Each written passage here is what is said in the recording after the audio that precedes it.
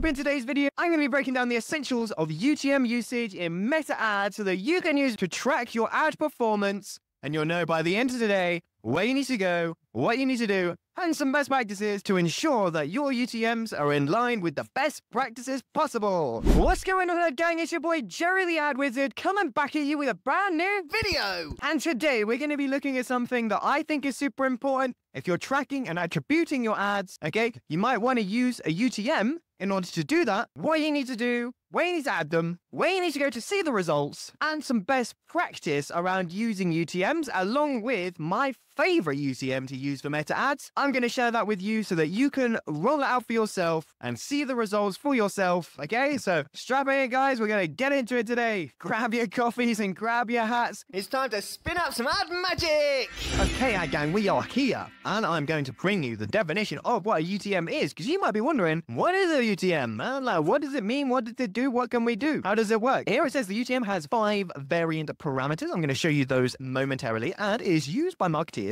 to track the effectiveness of online marketing campaigns. I don't know who Urchin is, but apparently they were introduced by Google Analytics predecessor Urchin. Okay, that's why it's a UTM. It's because Urchin tracking modules, and now supported out of the box on Google Analytics. So I'm going to show you exactly where you can see your UTMs as well. So I'm going to show you that, guys. Don't know who Urchin is. It's good to get a good definition of what a UTM is. Okay, it's a tracking parameter that we stick at the end of a URL, okay, in order to track the effectiveness of that URL, how people are clicking on it, where people are going, etc. I'm going to show an example, okay, of what a UTM looks like. So I'm just looking at the Marketing AI Institute email. They have a register for a webinar button. Now, as I click on this, you will see that there has been some additional code added to the URL, okay? All of this that we can see here, okay? The normal URL ends just before the question mark, right? So if I was to take this URL and just paste this on its own, that is the standalone URL, okay? But what we've done here, well, what Marketing AI Institute have done by wanting to track what kind of traffic is coming through their emails, they've added a UTM that will allow them to track what kind of users are coming through. So this is what UTM here is. Question mark, UTM underscore campaign equals webinars, right? So they're tracking, and within the UTM, they're tracking webinars. And if I scroll through here, as a general webinars, the medium is email. As we can see here, medium equals email. So they built out this UTM in order to track what people are coming through their email marketing. And we can do the same thing, right? Source, HS email, okay? So I'm going to show you, and here, content, and then they haven't got a label, it's just a number. I'm going to show you a really easy and simple way to organize your UTMs. So actually, you know exactly what ads are bringing that traffic through and are causing people to take action as well. So I'm going to show you exactly how to do that on meta ads. So now, guys, now we have a good understanding of the definition. We know what a UTM can look like. Now I'm going to show you where you can add a UTM into the meta ad manager, okay? So we're going to go into the meta ad account, okay? Here we have the campaigns view. We're going to go in. I'm just going to show you. Click on your campaign, click on your ad set, and the UTM is set at the ad level. When I click edit here and I scroll all the way down to the very bottom, we will see here section URL parameters. This is where we add in our UTM. We add in the additional section of code that we want to track. You add it in at the ad level at the meta ad manager. I'm going to share with you my special UTM that I use. Stick around for the end of the video and I will share with you the UTM that I use. But at this point, guys, you know, you might be saying, hey, but Jerry, I still don't understand what it means. What does it do? Where does it go? What does it happen? What happens with this UTM? Right? I'm going to show you guys, okay? Well, the main place that we go to see the UTM effectiveness, aka our ad effectiveness, okay? UTM is the tracking for our ad, is Google Analytics, right? That UTM can feed into other places if embedded, okay? Ask your developer to add in the UTM parameters in other places if you're tracking that. I'm going to show you that in a second. But first, we're going to go to Google Analytics so I can show you where those UTM appear and what the data looks like around those things and where you can go to find those. So it does take a little bit of searching, but I'm going to show you right now. So I've just opened up Google Analytics. I highly recommend installing this if you haven't already for your website. Okay, so again, to go and find the results of these UTMs, you're going to go to reports. Okay, and there's 2 sections here that I'm going to show you. Right. The first place is traffic acquisition, right? You're going to click on traffic acquisition here on the very left-hand side. And then under scroll, you're going to press session campaign, okay? This is one step of the data, right? Here we can see all of the campaigns and the associated data for each campaign. Okay, how many conversions I had, what's the click-through rate, what's the sessions, session per user, all those kind of nice things, okay? That's one step where we can see some of this data, okay? Now, the second step, we go to engagement. We go to here on the left-hand side, we go to engagement. We go to events, okay? And now here we can see the specific content that are working based on our UTMs. So we scroll down here, much like we did in the previous section, and then we press the plus button, okay? And here we're just going to type in the word content, right? GA4 has changed things a little bit up, so it may be that by the time you look at this video, things may have changed a little bit. Should hopefully be able to find it in similar areas. Okay, here we have I typed in content, and we can select here user scoped, right? First user manual add content.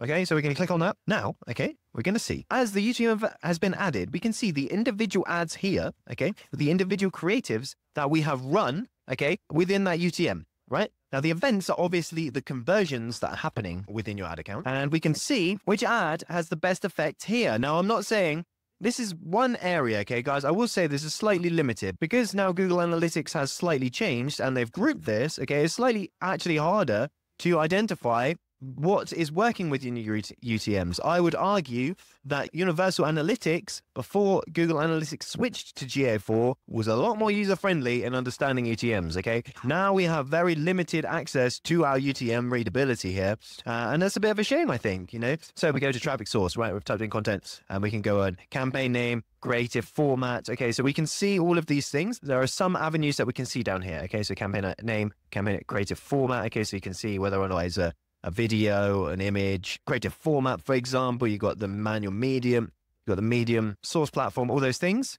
Content is the thing that I am most interested in because I want to be able to match, okay, what lead, what patient, what customer has come through what creative. And that's why UTMs are really, really good, okay? Here, unfortunately, because this is event pegs, it's just basically giving me the events listed with the ad creative, okay? So, and then all the individual data around that. Now, again, guys, this is limited, okay? I think this is really, really rubbish because I want to be able to see what results our one ad has had. We can't see the campaign results here, obviously in Google Analytics, but the specifics, okay? I want to see the specifics of the ad, and that data does not appear in GA4 from what I can see. I work a lot in Google Analytics, and yeah, that is very restrictive currently, right? It's very limited in terms of the view. But if you have the availability to add in your UTMs within your other systems, your CRM system, your booking form, etc., right? I'm going to show you a really cool and really interesting trick that will allow us to see the UTMs, for example, in a place like Calendly. This means that we can see exactly which appointment has been booked and which ad has been clicked on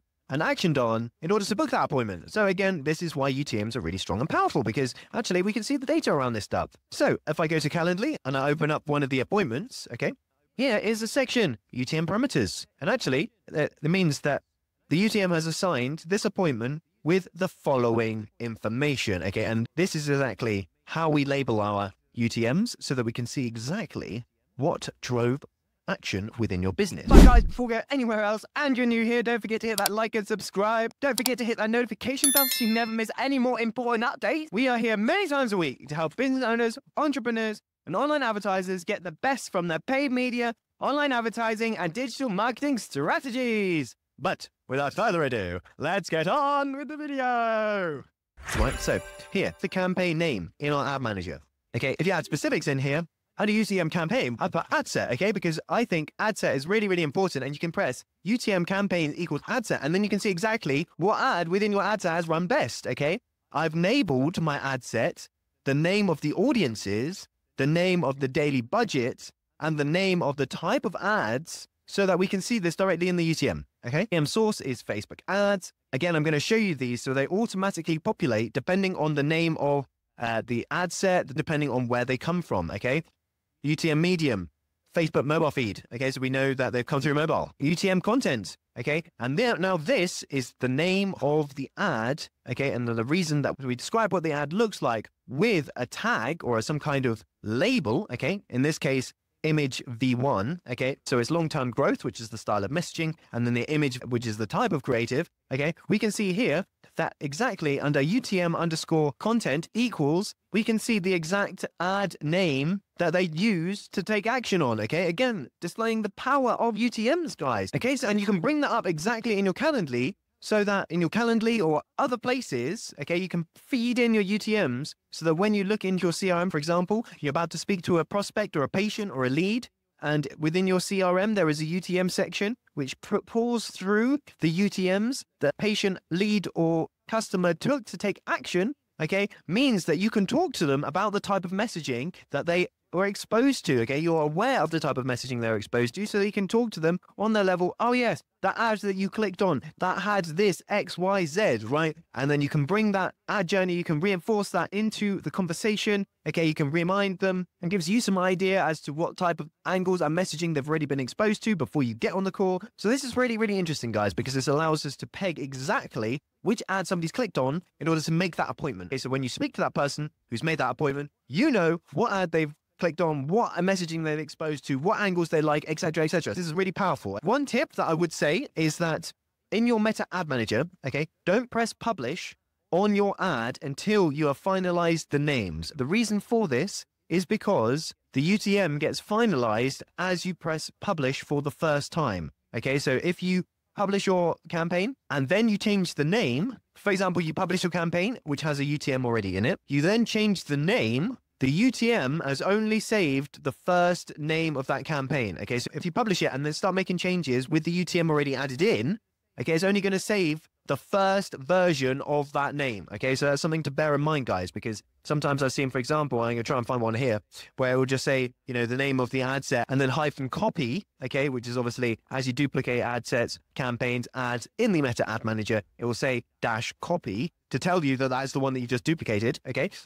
And what you'll see is that if you just press publish straight away, that the UTMs that get fed through will have that same. So it's important to finish labeling all of your campaigns, all of your ad sets, and all of your ads to the UTMs that you want before you hit publish for the first time, okay? Because UTMs get saved once you hit publish for the first time, okay? So bit of best practice there, guys. Okay, guys, and I've found an example here where we didn't do that, okay? The best practice was not utilized. Therefore, and here, as we can see, to my point that I was just saying, hyphen copy, right? So we didn't change the name here. This ad set doesn't actually exist anymore because we renamed it afterwards. Okay, so it's really, really important to make sure that you name all of your campaigns, all your ad sets, all your ads correctly first before pressing publish if the UTM is already in the ad, okay? So if you already set the UTM at that ad level, then it's going to save no matter what you press when you press publish, okay? So here is a great example of that because it says hyphen copy, right? So that's us duplicating the ad set, pressing publish, and then not changing the name before we press publish. So here's a great example of when it is done incorrectly, what you can expect to see. But here, within this example, again, you know, UTM underscore content, it tells us that it's the UGC2 video, and the video version of that UGC2 is version 1. Okay, so we have different iterations of UGC, different types of UGC, and then the video version 1 is the one that brought this person to make the appointment. Okay, so again, we look at the UGC, we understand the type of messaging hooks, angles, and etc. that have got the person to take action. And we can use that information as we talk to them on the call. Bring this information into your CRM, into your calendar booking systems. Utilize UTMs and then use that information to increase conversion rate when you're jumping then onto the call with the customers or the prospects or the potential leads. Okay, guys, now I'm going to show you exactly what my favorite UTM is for Meta. Like I said, if you put in certain dynamic values, it's going to pull through the different sections of your ad. So within this example, we have UTM underscore source equals Facebook ads. Okay, so we know where that source of traffic is coming from. UTM underscore medium, and then a dynamic value of placement. Okay, so what placement was the ad in when that person took action? Then we have the campaign, which is actually the ad set name. Okay, so we know the ad set name will tell us the audience, what the daily budget is, and maybe a grouping name of the ads that are within that ad set. I've got under UTM content, I've got ad name. So we know exactly which ad it is, okay? Again, don't forget, it's really, really important to name all your ads so that when you see the data coming through the UTMs, this is all completely attributed, right? Ad name, this is a dynamic value. Whatever you set in the Meta Ad Manager, that's going to pull through as the UTM content, okay? And ad campaign, we've got the campaign name. So in Google Analytics just now, when I was showing you the ad set, and obviously that was the campaign, if you actually select ad campaign, then you can see the campaign name, which we obviously saw in Google Analytics as well. But get that, guys. I'm going to link that down below, okay? Copy and paste this into your Meta Ad Manager at the ad level, and then you can also utilize and benefit from UTMs yourself. So really, really cool, guys. Just go down to the comment section or description section and you will see that UTM for you to use, and you can just copy and paste it straight in. Okay, guys, and the final section that I'm going to show you right, Google's UTM Creator. If you go to www.ga-dev-tools.google/campaign URL builder, or you just type in Google UTM builder into Google, you'll find it. Here, we can actually create our own UTMs. Okay, so you got the campaign source. So you enter your URL. You can skip campaign ID. The main ones that we want to concentrate on are the ones with the stars, so you have to fill those in. Okay, campaign source, so that's Meta Ads, Google Ads. Campaign name. Okay, in this case is going to be an ad, right? Is it PPC ad? Is it PMAX ad? Is it a Facebook ad? You can specify those. Campaign name here. Okay, so as I've done in here, just gone through and done a demonstration. If you scroll all the way down to the bottom, it will show you what that URL looks like. Okay, so it's got original URL that we're driving traffic to, and then equals, and then UTM_source, and then all of the parameters that are to do with the UTM. Okay, that's all of this. And this has been created for us by the Google UTM Builder. Okay, really, really cool. So you can go and create your own UTMs using this very simply.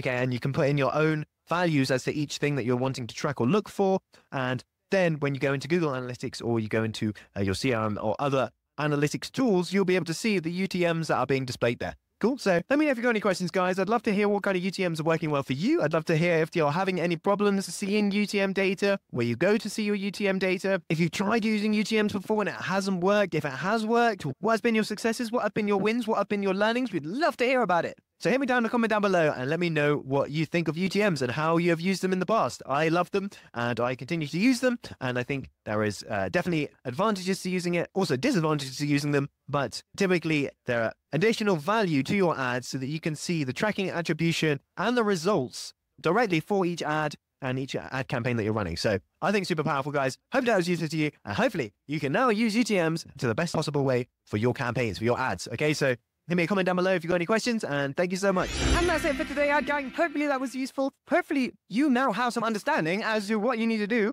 to utilize UTMs in Meta Ads, where to go, and to get the best practice out of your UTMs, okay? I'm going to leave in the comment down below the UTM that I use for Meta Ads in order to track my ad attribution, my favorite, my personal favorite. So I'm going to share that with you so that you can use it in your Meta Ads as well. If you're new here, don't forget to hit that like and subscribe so you never miss any of my important updates. I'm Jerry the Ad Wizard. You can find me at Jerry Ad Wizard on Instagram, at Jerry Griffiths on LinkedIn, and at Jerry Dreadlocks everywhere else. If you want to watch a video exactly how to optimize your Meta Ad account to harmonize with the Ad AI as much as possible, okay, I've got a best practice video shown on your right up here. And if nothing else and you made it this far, thank you so much for watching. I'm your boy Jerry the Ad Wizard, and wherever you are in the world, I bid you peace, love, a wonderful rest of your day, and as always, I will catch you in the next one.